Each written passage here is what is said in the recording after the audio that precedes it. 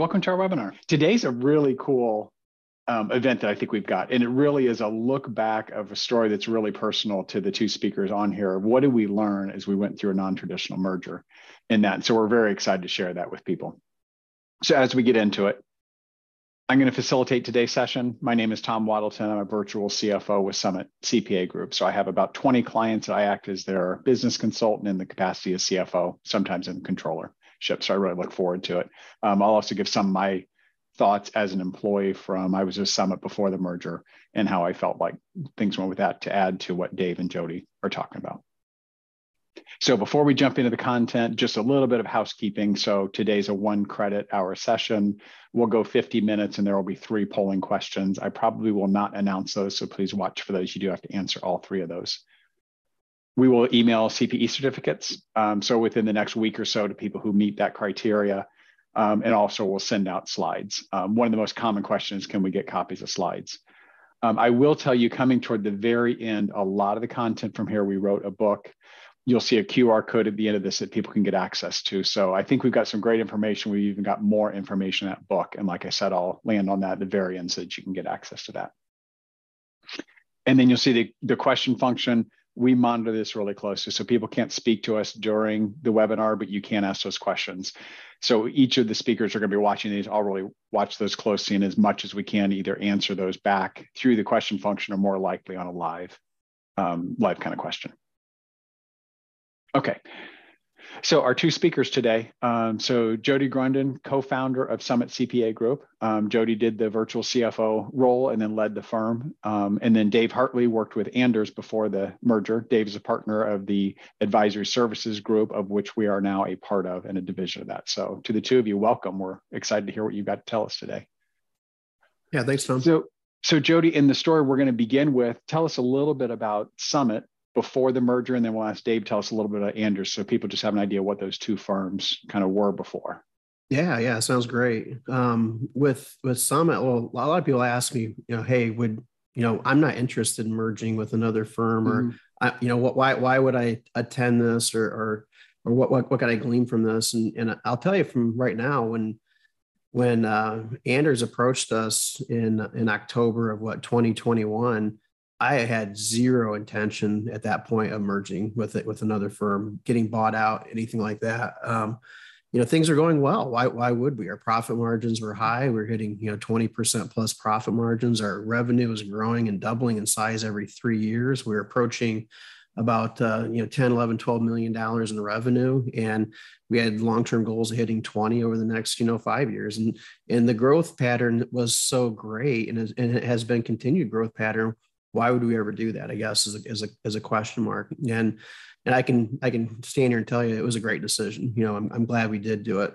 So I guess for those that aren't in the position of merging, keep your eyes and ears open. It never hurts to talk to folks out there. 90% of them you're going to say no, and it's not going to be a good fit, and that's cool. But from each one of them, you'll learn from what you want, what you don't want, and I think that's the important thing going through this with everyone here. I wanted to kind of tell you a little bit about what made us kind of different and than what a traditional accounting firm merger would look like. And the first thing, and if you know a lot about Summit, then you probably already know a lot of this, is that we focus primarily on 2 different service lines. One of them was remote benefit plan audits, so 401k audits. That comprised about 5 to 10% of our business, and so we did roughly 150 to 200 benefit plan audits, and we did those 100% remotely. And so that was one of the different service lines. The other service line, which comprised about 85% of what we did, was the virtual CFO service. And what do we mean by that? It was high-end strategy. So meeting with clients, going through the high-end stuff. So you'd probably call it CAS 2.0 for those that want to identify within the AICPA terminology. So we were providing CAS 2.0 for, about 150 clients, generating, in roughly about $10 million in fees for us. So again, high-end level, we did about a third of our clients that we worked on. We did provide CAS 1.0 stuff. So that would be like bill paying, cash flow management, that sort of thing. And so it was kind of a combination of those 2 that was basically where we had our high growth at. but both are growing at a very high rate and very high profitability. What made us a little different and challenging for a lot of firms out there was that we had 4 different areas that were uncommon in the accounting profession. One was inbound marketing. Now I know a lot of firms out there try inbound marketing and doing inbound marketing, but that was primarily how we received our new clients. And so where a lot of firms are partner centric, where new clients come in from the partner aspect, going out, meeting people, country club, all that kind of stuff.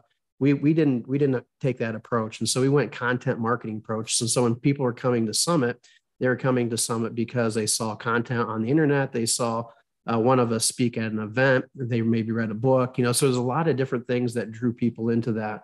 And that was number one reason for our high growth, was the fact that we content marketed. We had tons of inbound marketing where we pick up on average today between 4 to 6 clients a month at an average bill rate of about $90,000 a client, between $80,000 to $90,000. And so that was a significant difference from a lot of accounting firms out there. The other thing was subscription-based billing, where we don't bill by the hour at all. And so a lot of accounting firms bill by the hour, and we went away from that 20 years ago. And so we've been doing subscription-based billing where we actually don't have an AR. We zap their bank account every Monday, and it's kind of a nice, like I said, Mondays are my favorite day of the month, or favorite day of the week, because that's when we get all of our money. So we get it every single Monday, and we don't bill out monthly. We don't send invoices out. It's truly a subscription-based billing model, and our service levels, reflect that. The other thing would be we have a fully remote workforce. So we've had roughly 50-ish people on the team, full-time employees, and another 15 folks that were contractors abroad, where they maybe outside of the country, from India to the Philippines, Canada, Mexico, and so forth. But with our team, we didn't have a home base. And so we had no place to go to for team meetings, nothing like that, because again, our team is completely spread throughout the United States. So that made it an interesting concept as well. And then our fourth one was our variable pay structure, where our team wasn't promoted in their pay increases based on how long they've been with the company. It was based on the book of business that they were managing. And so as I mentioned before, our entire focus was inbound marketing to create that book of business. And what we would do is we'd feed our team so that they'd receive a national average salary base pay. But if they wanted to work more and really kind of manage that book of business and really kind of work within that, they could receive a variable comp in addition to that, which made it super nice for a lot of our team members, because then they can control, they had complete autonomy and can control the amount of money they wanted to make, the amount of time they wanted to put into the company and work. And so it gave that really nice work-life balance. And so those were like the 4 big areas that we had to kind of, when we're looking at somebody to purchase us, they had to be acceptance of those 4 areas, and something that we it was kind of tricky in finding a perfect match for that. Great. Good description. Dave, can you tell us a little bit about Anders, and kind of especially before the merger? Sure, absolutely. So Anders has always been a very entrepreneurial firm. So the firm has over a 60-year history, and the focus on innovating, adding new services, improving the client experience, that's been a focus of the firm for a long time. So the firm's structured in 3 major groups: the advisory group, which is the piece of the firm that I lead. We'll talk more about that later. And then the audit and assurance practice. So full service, everything, financial statement audits, 401k audits, SOC engagements, all those types of things are covered under that. And then the tax practice, we've actually got one of the largest tax practices in the Midwest, with a lot of focus on fairly high-end, high net worth individuals, complex tax situations. So a lot of advisory work as part of the tax practice is handled throughout the firm. So I won't go into as much detail as Jody did, but just to give you some highlights. But prior to the pandemic, we had been experimenting with fully remote work arrangements and trying to, crack the code on that. And then the pandemic happened, and that, accelerated everything for everybody. But for us, that was one of the things that we were starting to get into, is how can we be more effective tapping into talent from anywhere in the country? And then, as I mentioned before, Anders, being very entrepreneurial, has had significant growth over the years through mergers. So over the last, decade, there's been a number of integrations and things that have happened.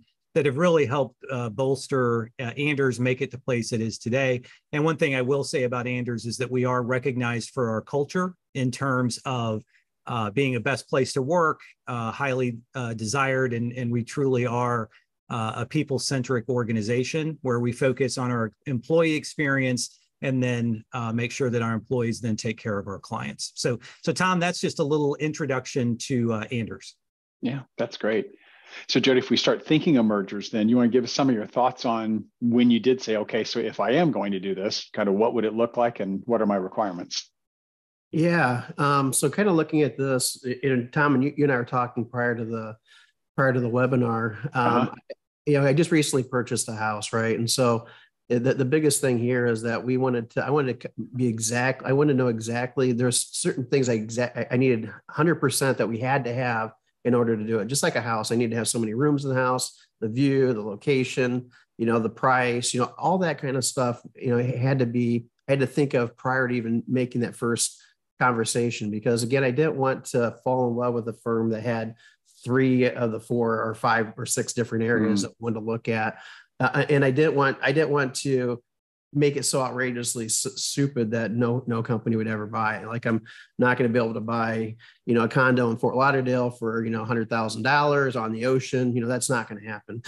So I had to make sure that it was within reason in going through, and which made it tough because I made my expectations super high going into it. And that's why when I mentioned that I had really no intention of selling, it was like, it had to meet all these different criteria, and I'll talk about those in a little bit here. But that was the big thing, and the other thing was just had to have an entire company buy-in, which is kind of tough when you say entire company, because I don't really mean from employee 1 to employee 55 that we had. Basically our core level people, our directors, our CFOs had to be all on board in order for make this to work, and so that was super important. Yeah. One note I'll make before I go to the next slide, Jody, this picture that people are looking at happened, I think, about 6 weeks after the merger was final, and was the first time where the teams really got together. So pretty much the whole Summit team from the VCFO division, and then the part of the advisory team that we were going to work most closely with was in the room for the same time kind of doing this. So if people are wondering kind of when this happened, the merger was official just over a year ago, almost within the week. And then this event happened about 6 weeks after that, kind of the very beginning. I think if you look at the far left corner, Tom, you're in the exact same shirt. Just saying. It is a different shirt, but it does look like that.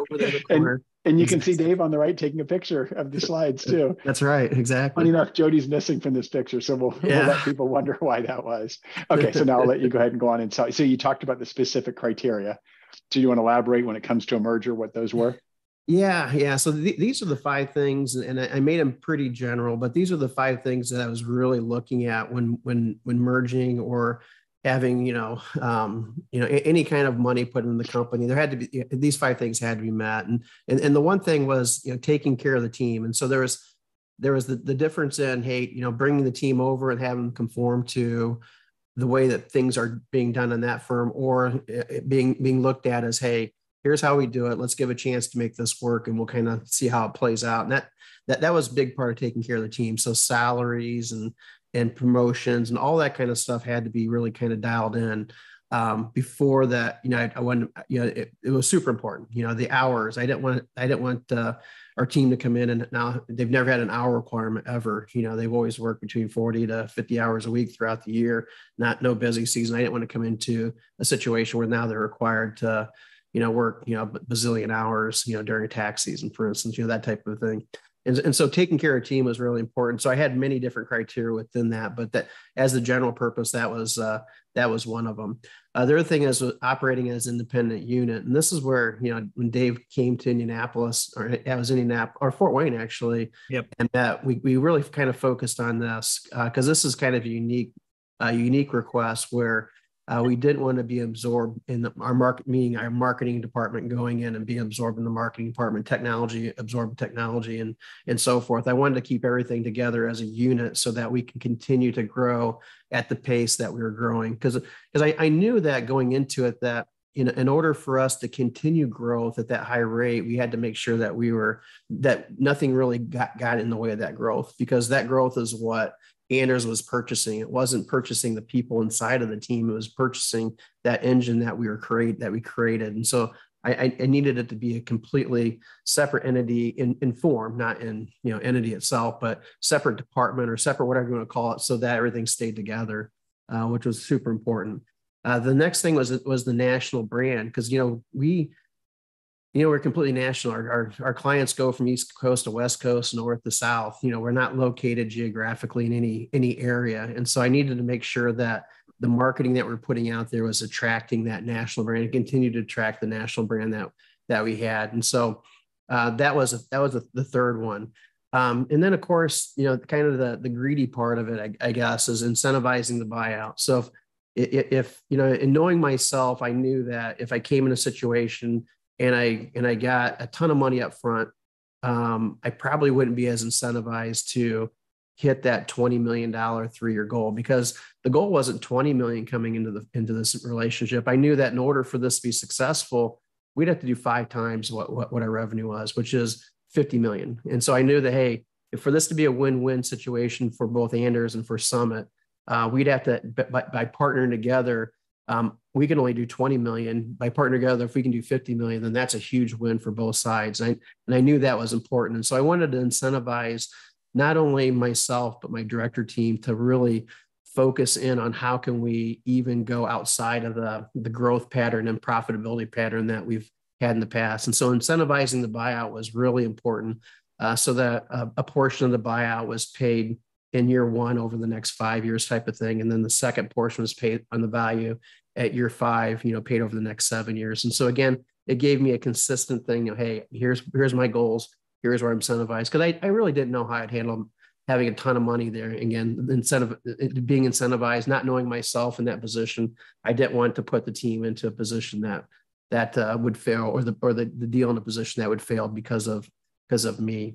And then the last thing was the seat at the table. So that was important for me, because coming into the deal, I wanted to be able to have a seat in discussion making. Of course, I wouldn't have the final decision because now we're in a bigger partnership, but I wanted to be there where I could be an equity partner that and really kind of make it or influence the direction that we were going. Because again, all these areas I talked about earlier were so different. I didn't want to come in and just day one, all of a sudden we're going to just change everything and it's going to be completely different now. And what do we do? Chaos assumes, and we fail miserably. And so I wanted this partnership to really succeed.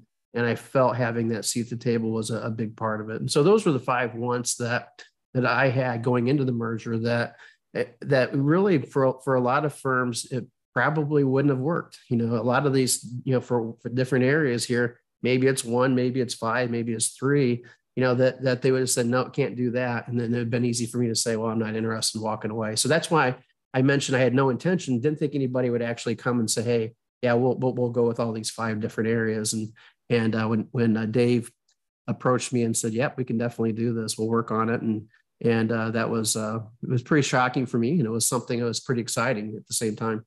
Hey, Jody, let me jump in with a comment on that.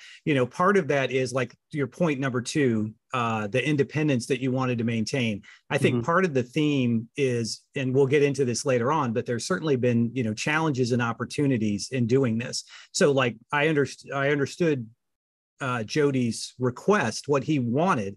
But on the other hand, as you guys saw earlier in the webcast, Jody went through some pretty innovative things that Summit had done. And so part of it, from my perspective, was some of those things you've learned a lot more about than we have. And I want to make sure, how can I get those lessons that you've learned? How can I get that to flow into Anders?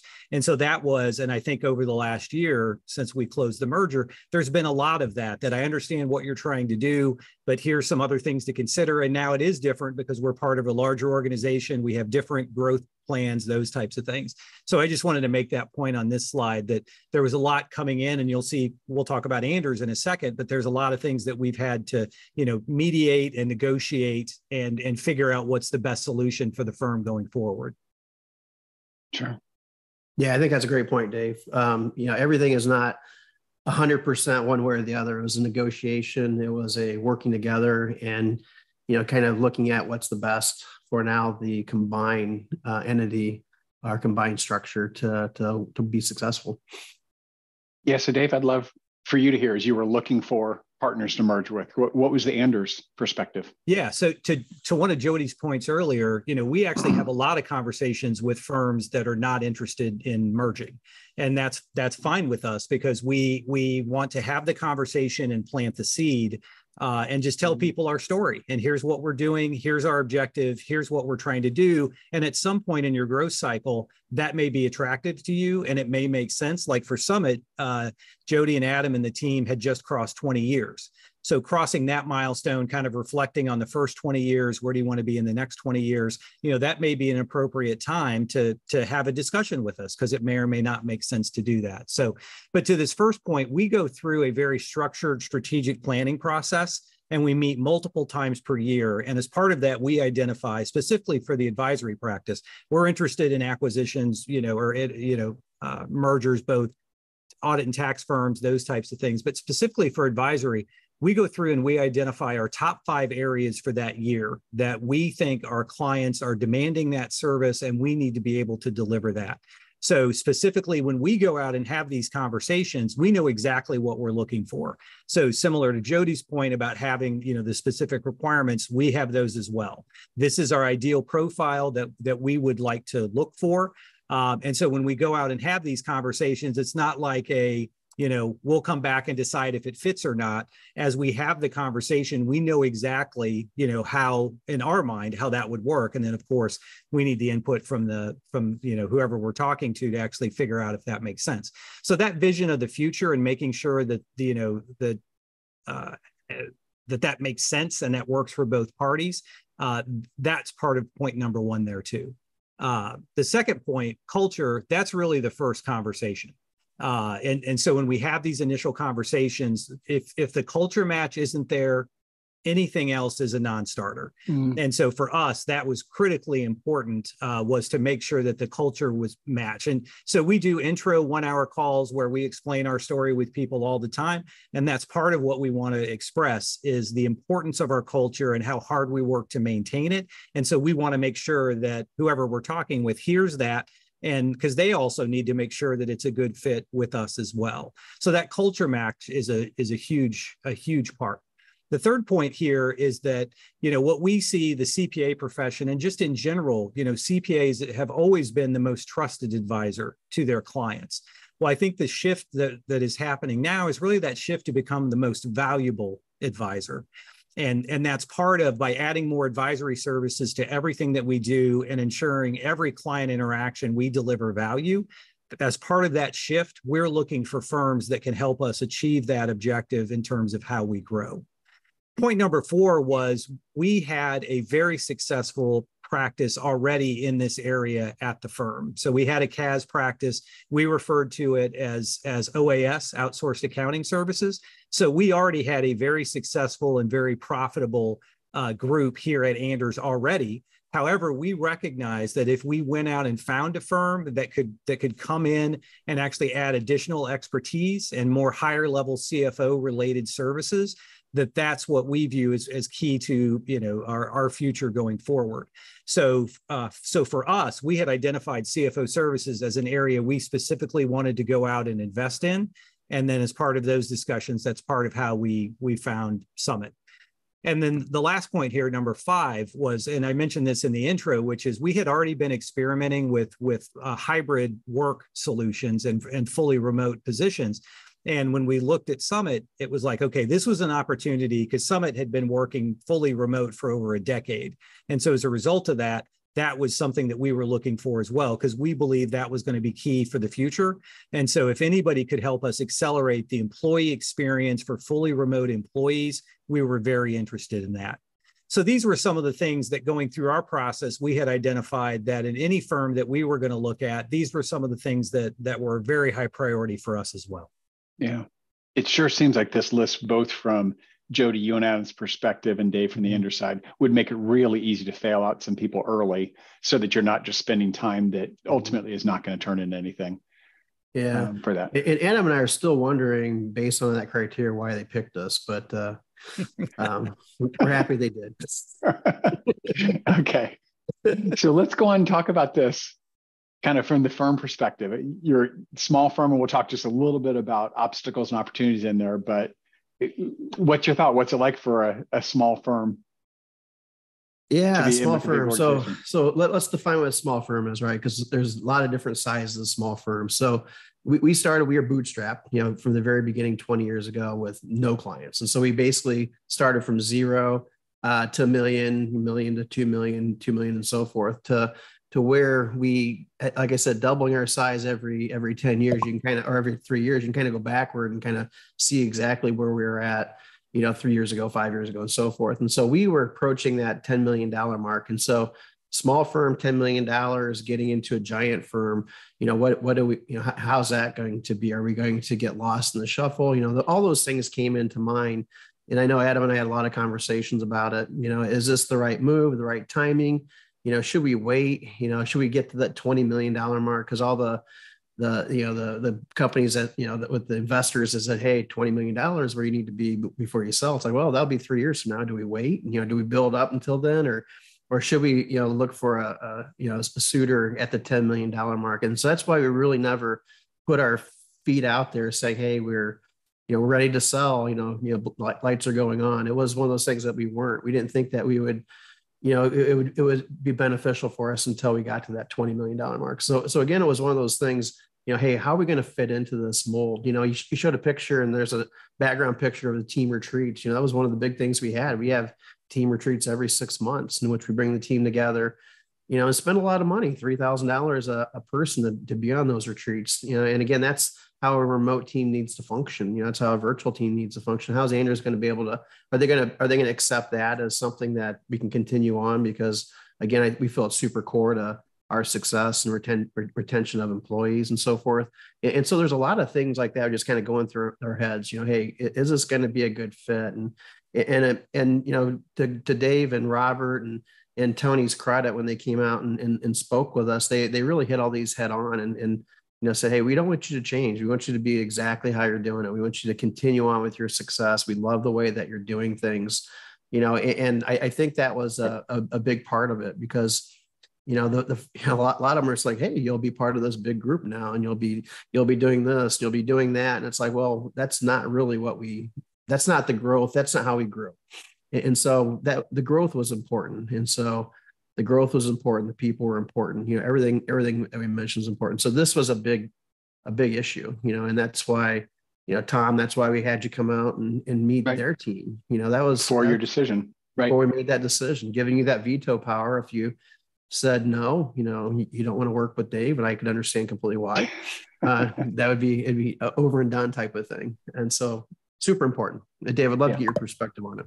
Yeah. And just to add to that a little bit, I think it was important, going back to that culture point, that was one of our key, our top 5 key things. We wanted to make sure when we met Jody and Adam, we felt they fit how they described the culture, but we also wanted to give the teams a chance to get together and meet each other. So before we closed the deal, and actually before the letter of intent was signed, we did get the teams together to spend some time together and make sure that there was a cultural match on both sides. So I think that's really important. And then just to clarify on this slide a little bit, when we say big firm, what does that mean? So Anders now has 400 plus employees. A couple of years ago, we cracked the top 100 in terms of the CPA firm rankings. This year, we jumped 16 spots to number 78, and we're one of the top fastest growing firms in the country. So Summit has joined into and become part of Anders. And that challenge of how, Jody, Adam, and the team, when you're a 50-person firm, it's a lot different in how you make decisions than a 400-person firm. It's kind of like the old adage of, you may be able to be very nimble and move fast, but I got a big ship that we're moving here. And so it's harder to move that big ship. And so as a result of that, there has been challenges in terms of a decision that before, could have been made by a few people and let's just implement it and go. Now, part of the challenge of this in a larger firm is that there's more stakeholders to consider. And when I say stakeholders, I don't mean partners per se, but I mean, okay, well, if we do this, it could have this potential impact on this other group over here. And we have to look at equity and fairness throughout the firm and all those types of things. So there's other factors that start to come into play that culturally can be a challenge when you're used to moving really fast and nimble. It's hard to sometimes have to slow down because it becomes much more complex when you become part of a larger firm. Yeah, that's a perfect beginning of, let's talk about some obstacles and opportunities. So from both of your perspectives, let's talk about kind of what we saw that were potential great things, potential obstacles we've run into once things came together. Yeah, so I would say, we've got five addressed here. I would say the one that, before we even get into that, probably the biggest question is, and someone brought it up in the webinar, is, do we keep our name? Do we keep the Summit name? That Summit's been around for 20 years. Do we keep that? And the question there is, or the answer to that is, yeah, we keep it for the short term, but for the long term, we've got to merge it into the bigger Anders. And we can't do that day one. And there's a lot of folks with Anders really struggled with that initially. Why are we just not calling them Anders now and doing all that? And the simple reason is because with the way that we market, it's an inbound marketing, that content marketing. There's a lot of things involved in that, where the way we get clients, people see us, 5 years from now or 5 years ago, and they're finally it's time for them to make the switch and they're coming aboard. There's a lot of different things that are involved in that.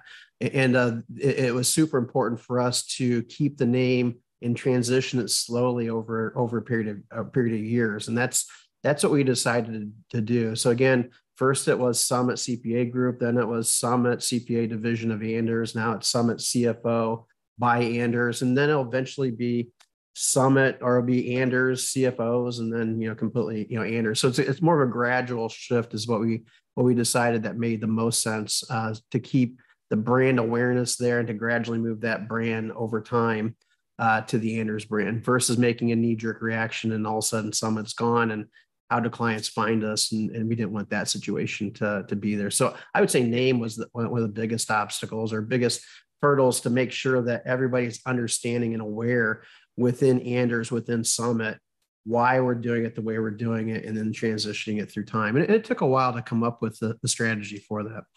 Yeah. And there were a lot of decisions similar to that in terms of, we had an integration steering committee. We knew what we needed to do, but for each of those steps, there was a lot of work that especially the administrative teams needed to do in HR, in marketing, in technology. We can't just slam these two organizations together and hope for the best on day one. We have to build a plan, and then we have to execute the plan. We have to monitor progress and make sure all that happens. So that's part of the complexity of moving into a larger firm, where you have to deal with a lot of these administrative things that are critically important, both to the employee experience and the client experience. Yeah, and I'd say like HR, one of the big things is that we weren't heavy on titles at Summit, so we weren't in the traditional that, hey, you earn your stripes with every different title, and there's a different title every 2 years, and you get promotions and so forth. That's really not how we worked and how we had ever worked, and so which was different than what Anders was had within their model, and so that was one of those things that was kind of tricky. How do you blend it?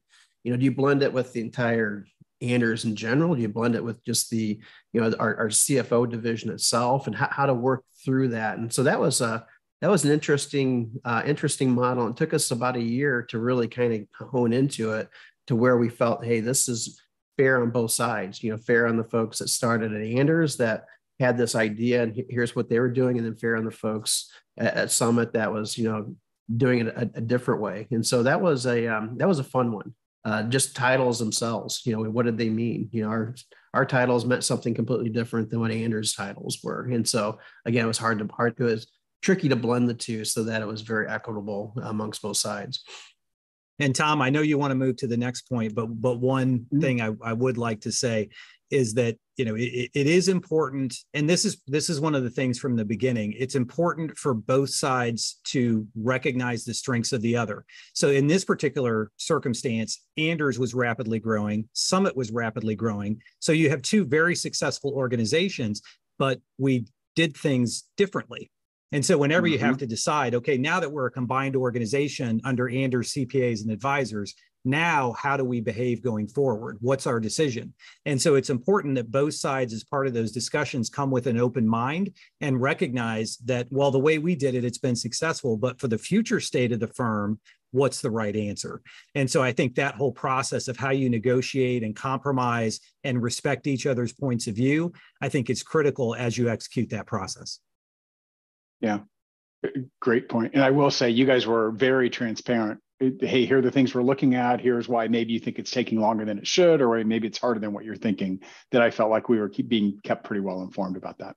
Yeah, and transparency is one of our core values. So we try to, in everything that we do, we try to be as transparent as possible. And that's one of the reasons why we're doing this webinar. You know, it's like, well, why are you giving away all your secrets? And for us, transparency and being, as Tom mentioned at the top, we actually wrote an ebook that includes all of this information in it. So there'll be a QR code that we'll show at the end where you can download it for free. But we're very, to the thought leadership model and, the things that Jody talked about earlier from a marketing perspective, doing that is very key, for the entire firm.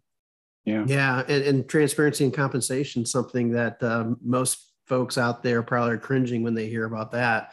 But we've been transparent with our compensation for a long time. And what does that mean? It's like, well, we've been basing our compensation on a base pay, which is a very solid national average salary that, folks would like, but then also giving the opportunity, hey, based on that base pay, here's the book of business that you need to be managing. And then we have a variable comp based on if it goes higher or lower. And so folks can tell that, hey, if you're, managing a $700,000 book of business, well, here's the amount of money you're making. And so it makes no difference really what color you are, what sex you are, any of that. That's completely out of the picture because it's based on what you're performing for the company, which again is a different concept altogether, which made it super tough to get with the steering committee or with the compensation committee understanding that. And the nice thing about that is they were very, very welcoming of it. Once we explained the importance of it, we just didn't do it to do it. There was reasoning behind it. And we were able to incorporate their existing team into the structure and rolling that out here fairly soon to where, again, our whole department will be under this variable comp structure, which again was a very tricky concept to understand for a firm that's been doing it completely different for forever, how to incorporate other points of view or other ways of doing things. And I think that's a ton of credit to Anders for that, to be able to have that open mind where a lot of firms would not have. Yeah. And that's a key question in terms of, is it acceptable within the same firm to have different compensation models and different approaches to compensation? So that was one of the things, and we're constantly evaluating the fairness, equity of how we compensate employees and looking at different models in terms of what do employees want? Are they valuing the benefits that we have now or not? And so we're constantly looking at adjusting and tweaking how we do that. And I think that will continue to evolve as we go into the future. I like the way you're looking at each of these as an obstacle and an opportunity, and sometimes the exact same way you're looking at it, right? They do it differently. Oh, there's a cool opportunity there at the same time. It can be a challenge for us. What about from a marketing philosophy? Marketing is a tough one, right? Because every marketing person's got a different way of doing marketing. That's the kind of the genius about marketing. There's no perfect way of doing anything. And so our marketing has always been an inbound marketing approach where we constantly floating content marketing out there. And that's how we drive revenue. Again, it's a completely different than a traditional law firm, different accounting firm where the partners are the centerpiece of that. And they're driving the referrals to the company.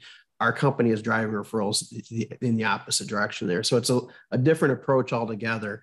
And to combine two different entities that have two completely different approaches is kind of a tricky concept altogether. You've got to get buy-in on both sides, which is really tough because generally marketing people dig in. They're like, this is the best way of doing it. And so that was a big obstacle that we had to overcome. And I feel we've overcome in a very successful manner, in which we can kind of incorporate two different means of marketing within the same company, which is, I think, kind of unique at the size of what we are right now. And so that was a really big plus that Anders was open to and was able to adapt to that type of approach. Yeah. What about from the speed of change? And I think we kind of talked about this one earlier, Jody, Adam, and the team were very, we're used to making decisions and rapidly implementing and just go. And that's great when you're a 50-person organization. When you're a 400-person organization, it's a lot more difficult to move that quickly. So we still want to stay nimble. We still want to move, but it's just different when you have more constituents and different things that you do. So I know Jody and Adam and others, I know it was a real adjustment to that we can't move at that speed. And so that was a challenge. But I think, as we look back at this, I think both sides looked at that to make sure that we move as quickly as we can in terms of how we move forward. Yeah. Yeah, this was Jody, surely sure. This was a tough one to handle, and I still think there can be improvements on both sides on this one. So I think speed of change can happen quicker, but I do agree that there's a lot more to consider being a 400-person shop than there is a 50-person shop. Sure. And some of this probably wasn't a surprise, Jody. I mean, you knew you were joining a larger firm. Some of this, I would assume that you knew this was going to happen coming in. Yep. Yeah. And then what about culture? Both of you had that on your list of important, they were part of your big five. Yeah, culture is super important. I mean, it came down to, as David mentioned, we were also on the top, places to work and all, forever, type of thing. Retention was very high, at Summit prior to the pandemic, and the pandemic had a little curveball to it there. But we wanted to make sure that employee retention, that people really enjoyed coming to work. People had a purpose of being there. It was more than just simply, getting a paycheck. We wanted people to make friends at work. How do you do that in a remote environment? There's a lot of different ways, and that's a different topic altogether. But we wanted to make sure that all of that didn't change once we went hybrid. Because at one point we were brick and mortar. Then we went hybrid about 10 years ago, where we had a few people that worked outside of the office and a few people work in the office. Then it was until 2013 that we went fully remote. And so fully remote, and for the last 10 years being fully remote, that's a huge different type of culture that you're bringing to. And we didn't want that to go away. Coming to a firm that was brick and mortar, trying to do trying to go remote as well, type of thing. So we were going one way, they're coming another way. We wanted to make sure that culture was a super solid blend. And it wasn't until we actually got a chance to hang out with the folks at Anders that we felt, hey, this culture is pretty similar. We'll be very successful. And as long as they didn't bring their best, coolest people there, and everybody else is horrible, it should work out pretty well. And then of course they didn't do that. Yeah. And Tom, to your point, these were all, we knew that we were going to have to deal with these topics. And I think the challenge was, we knew there were going to be obstacles. How do we turn them into a net positive? And I think, looking at and really thinking about, both firms were successful on their own, but how do we create future success? I think by having that point of view and everybody being open to new ideas and say, we never thought about doing it that way, but that actually is a really good idea. As long as, people coming into these types of combinations are willing and open to have that conversation, I think that's essential for this thing to work. If either side is going to dig in and say, we will never, then that's probably, that's going to be a really challenging situation. Mm-hmm. Yeah. So I was happy you asked kind of what was my perspective, and then what do we see on the Anders side. So if you're an employee finding out that this merger is happening, kind of what was our view? So let me give my perspective first, and then I've got some peers at Anders who said, hey, here's what we were thinking. So from the Summit side, small firm going to a bigger firm, they saw this expanded career opportunity. For a lot of people in the firm, but especially younger people in the firm who say, I'm going to get into an area and want to do something different, or for my own career growth, and you've got more places that you can grow. And there had been times where people had left the firm because they wanted to do something very different, and our smaller firm didn't offer that. And so that was one that people looked and said, oh, that's kind of cool. I've got more career opportunities for that. Something I saw almost immediately, I'm still using, is that we have more experts to give us guidance. So bigger firm, Dave, I had to reach out to you several times about, hey, have you had anyone? We've got a really good banking expert in Paul. I've got this kind of question. He said, hey, why don't you check with Paul? And he was great. And that was something that didn't exist in our firm before, to do that. And so that was a really helpful thing for us to have. If I think of potential obstacles, just mixing these two different teams, there's Anders is based in St. Louis, and there's an office-based team and hybrid, and we're a remote team. And there were times you could tell the way the teams collaborate that there's one team that's used to collaborating face-to-face in an office, and you got the remote team that is very comfortable being on camera, and that's just sort of how things work. Even some of the simple things like Anders tended to use email a lot, even for internal communications, very normal within Summit that we didn't. And so we would be sending Teams messages to everyone and not getting responses because it wasn't that usual that was the way they communicate. And they might be sending email to us saying, why don't you answer my email? And we're saying, well, that's not really what we're using it for. So we had some sort of, hey, why don't we communicate in this way? These are the more normal, or not normal. These are the ways that we're going to choose that we want to communicate. But that was an obvious obstacle up front. And then new leadership. And I'll say initially, maybe an obstacle, just who are the people? So when you're trying to get a decision made, who is it that's deciding? And when someone says this person owns it, initially, you're just trying to understand who people are and what their roles are and why they would influence in these areas. And so that took a little bit of time to get through that. Is I asked two of my peers on the Anders side, hey, what were you thinking? One of the big opportunities that they had said was it's a different way to work. So one of the examples they gave was that we were using a lot of offshore resource for low-level accounting work. Said on the Anders side, we hadn't done that much. So we learned a lot about how you did it and very quickly embraced that and said, okay, we're going to start doing those things for what we're doing. The other was opportunities around market influence. So we've got more clients, a larger presence in certain niches, and we've got more influence in those areas, and we can share across learnings for those things. On the obstacle side, one of the obvious dealt sort of with multiple technologies. And one example that they gave was we both had sort of our client list. And as you look at how we're going to work in the future, some of that was categorizing clients differently. And they said, we think we underestimate the amount of time that you go back and say, well, the way you're reading, it's not quite right. So the list wasn't quite right. Let's change it. Let's do it this way and that way. So it's putting some kind of practical things together. And we both got our tools that we like. And so I think both sides, and sometimes are like, well, of course, everyone's going to step over and use this tool because it works so well.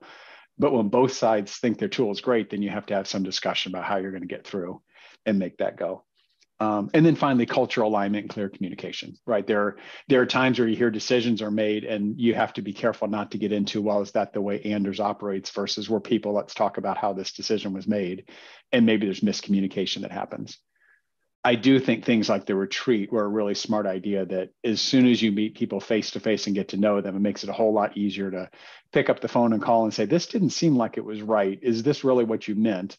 Rather than building some big story in your head for someone that you've never met before. So that's one of the ways I think we've gotten past those. Hey, Tom, if I can put you on the spot for a second here. Yeah. When going through the merger process, what was the one thing in the back of your head saying, if this happens, I'm out of here? Oh, interesting. Well, it's funny you say that because when I first came back from before the LOI, you guys invited us out, said, what'd you think? I told my wife, she's going, oh, this is a bad idea. You shouldn't be doing this. And the one thing that made me feel better about it is I said, knowing Jody and Adam, they want the team to be successful. They wouldn't do a deal that wasn't like this. But to get back to your answer, probably we have a lot of freedom in what we do and how we do our jobs. And I think the one thing that could have had me leave is if someone said, here's how you have to do it, and you no longer are empowered for some of the decisions that I think make us really effective with clients. Yeah. And so that was probably one big one. Yeah, that's a delicate balance because on one hand, we want employees to be entrepreneurial and have a lot of that flexibility. Yes. But on the other hand, as we grow and scale the organization, we have to have more structure, more processes, those types of things. So it's an interesting balance. And I think obviously that affects culture. And so, a lot of this is an evolution and it just depends where you are on the journey. Yeah, I agree completely. And I think that's where the clear lines of communication can really help. That if it is, okay, here's something you used to be able to decide that you can't anymore, an understanding of why it is, and yep, okay, I get that, can make people feel much better than just, okay, someone said you used to be able to, and now you can't do those things. Yeah, thanks for sharing. Yeah. Okay, so if people are out there thinking, okay, I'm actually thinking about this, you can tell about how you thought about it. Tell us a little bit more about what you think are the key things people should be thinking about if they're thinking about this kind of merger. Yeah, I'll jump in real quick. I guess the big thing is that you have to know what you want. And so like I mentioned about the house earlier, do you want a 2-story? Do you want a 1-story? You want a condo? You want it on the beach? Do you want it in the middle of a mountain range? What do you want?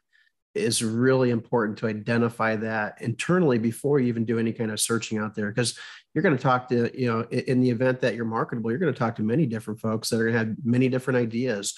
And, that might not be exactly what you want. And in the worst case scenarios, you don't want to to do something and then have regrets afterwards. And so I think it's important to really spell it out, talk to your partner. Adam and I spoke many times, here's the ones that we have to have. Here are the kind of things that would be kind of cool if we had, and here's the kind of things that if we didn't get, that's okay too, but you need to know what that is before going in there. And so I think that was important. So the wants are important there, but then be in alignment with the partners of the firm that's, looking to possibly be sold. So we had to both be in line going into the deals. And there were several opportunities that we had that we walked away with, much larger firms, much smaller firms, equity firms, that we were like, no, that's not what we're looking for. And that's good too. Identify the no as quick as possible. And I say that with sales calls. You never want to get to yes as quick. You want to get to no quicker. You want to get to know, from the website. You want to get to know from the initial call. You want to disqualify that person quicker than you want them to say yes. And it's kind of a backwards approach when you think about it. But again, that no thing is super important, because that no is going to get you to the right partner. Yeah. So Tom, I would say the number one thing I would suggest is to, if this conversation has been helpful to you, I'd recommend downloading the booklet, the merger booklet that you're going to show the QR code in just a few minutes. But I think, what we've talked about here is maybe 5% of what we talk about in the booklet. Right. And there's a ton of great information that hopefully you'll read our story and you'll say, I didn't think about that. That's a really good idea. I could see where that would be an issue. I think that'd be very educational for you.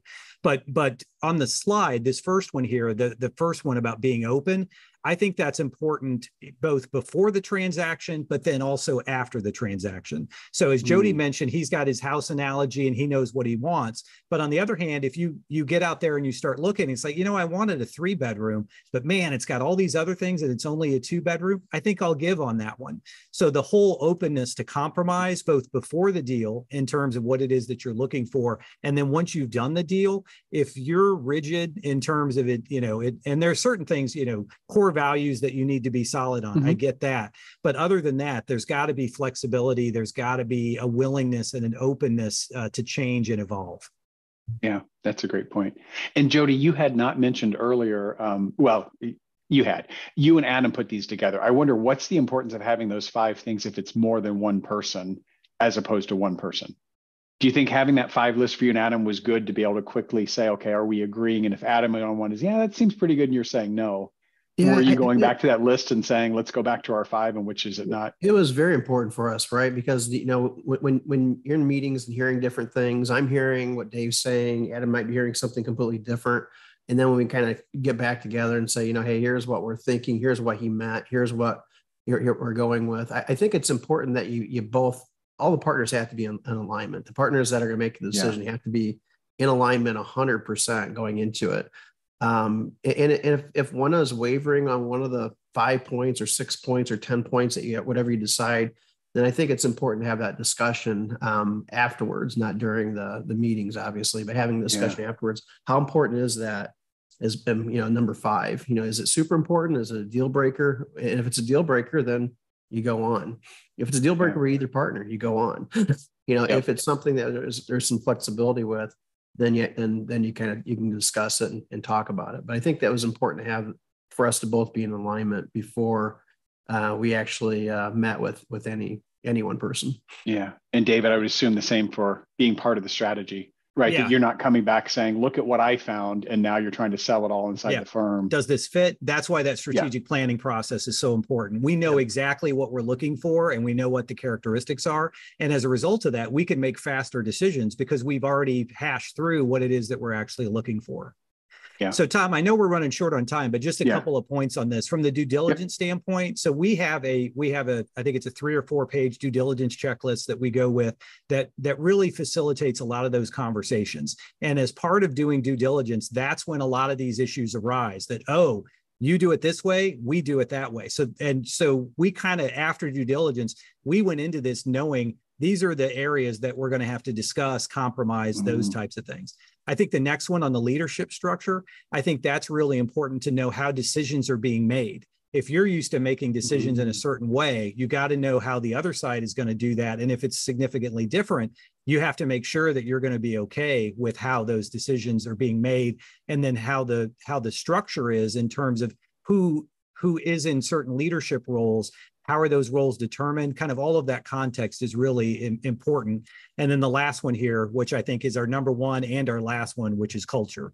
If we're going to do anything, we have to make sure that we maintain and enhance the culture on a go-forward basis. So those things, in addition to reading the booklet, I think would be the things that I would recommend.